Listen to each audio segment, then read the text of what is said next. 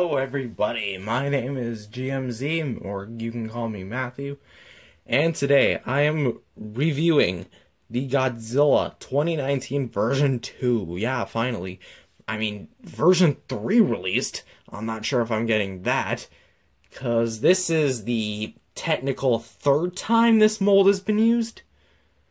Because, yeah, this is technically the third time the body itself, not the spines or the feet, the body mold has been used, counting this guy. So, yes. Is this figure worth it? Well, let's go ahead and see. Okay, let me start off by saying this figure visually is gorgeous.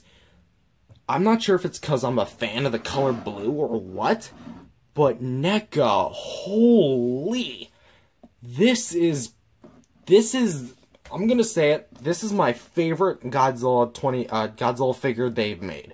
Yes, even better than 2014. I'm sorry, 2014, but this is it. Look, okay, enough gagging, but just look. The face is very, very, very blue. Okay, a little bit of detail. Look inside the mouth. You can definitely see a lot more paint. Light blue. Almost kind of looks like the T.O.S.G a bit.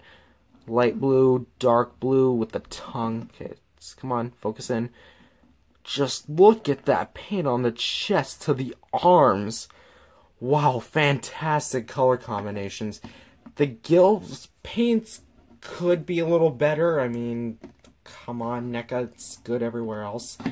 But the spines, the frickin' spines, when I first saw the promotional materials, holy, these things were the bomb.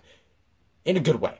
But look, these things are like dark blue, and then they go to a lighter blue, and then they kind of have a color combination with veins running down. Sure, it never happened in the movie, but gosh, is this a good stylistic choice? And I'm normally not a fan of stylistic choices. The knees and the feet, they're kind of plain. In fact, bringing 2019 back into frame here, there's actually a color difference. This is much more black, which is actually more reminiscent of the 2014 figure, which, now looking at it, is a slightly different color. But it's much more in line with that. But actually, at first, this reminded me a lot of the Bandai Movie Monster Series Godzilla original. Okay, just one quick run through with the spines. Just look at that. Yeah, we come to the tail. The tail is phenomenal. It still features that stupid short tail, but that's more of the designer's fault. But still, this is beautifully painted and sculpted. I know it's like the third time this mold has been used, but god darn, is this a beautiful tail. Now, something I've actually noticed beforehand was, look at the toenails on my old 2019. They're a bit chipped, but the overall mold is much more rounded, while here, on the new 2019 version 2, they're much more pointed. Like here, I'll give you guys a side-by-side comparison of the two. Like, see, these ones are much more pointed tipped. So, in terms of which one I like better, I don't know. Like, in terms of feet. Articulation, once again, is the same one we've seen on the last two, well, minus the bendy wire. But I'll run through it quick. We have 2 joints in the head, a movable jaw, articulated shoulders, articulated elbows that can bend, a ball joint wrist, hinge thing going on. Hold on. There you go. Waist, not as much as movement as version 1, but still you can still get some pretty cool poses. Weird leg joints, like this one is kind of out of proportion, like this part is showing. Also, yeah, that's a little bit of a problem. I don't know why that's there, but it's not distracting to me. Legs can go up and down. you know, in and out.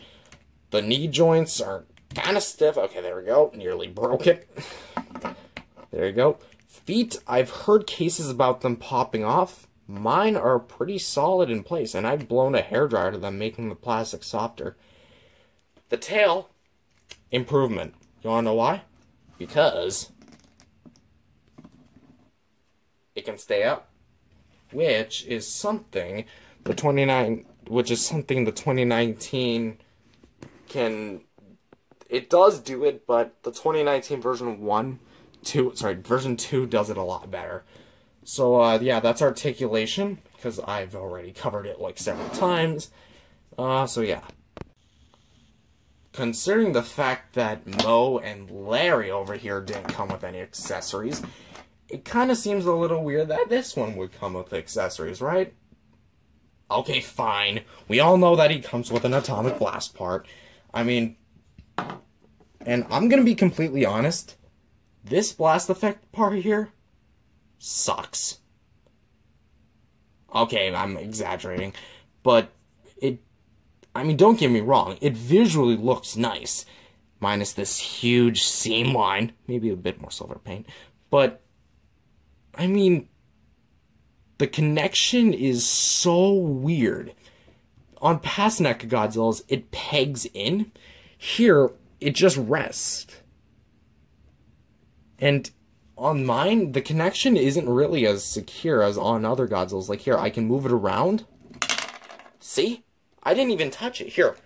Here's another one again. Here, I'm gonna align it. Good again. Okay, this is my other hand. See? I didn't do anything. And the weird thing is, these two can hold it better than this one can. And here's proof. Here's 2014.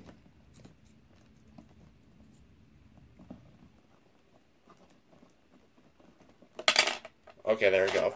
It fell out, but it didn't fall out as easily as version 1. Or, sorry, 2. And here's 2019 version 1.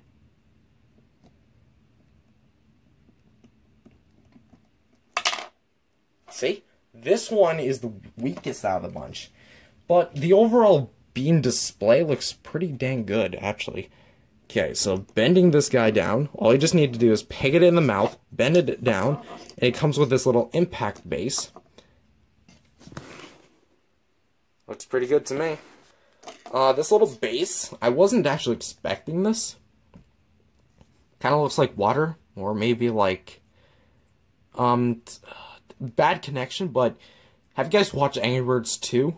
In the movie, they launched, like, big ice balls, and there's, like, a scene where you can actually see the impact line. It kind of looks like that. But, yeah, this is pretty good. I mean, the beam itself is kind of weak, but if you have another Godzilla, like the GMK beam, this could possibly go really well. So, is this figure any good? Yes, it is. The figure itself is a near perfect figure. And honestly, I know I said it was better than 2014, but I'm gonna go ahead and lowball that and say it's as good as 2014 is. Probably it's because of nostalgia and, you know, all the good memories I've had with this guy. But, all seriousness, the figure itself is near perfect. The beams is okay. The impact base is also okay, because it has a very obvious seam line on it. Actually grabbing it. Yeah, you can see that first thing.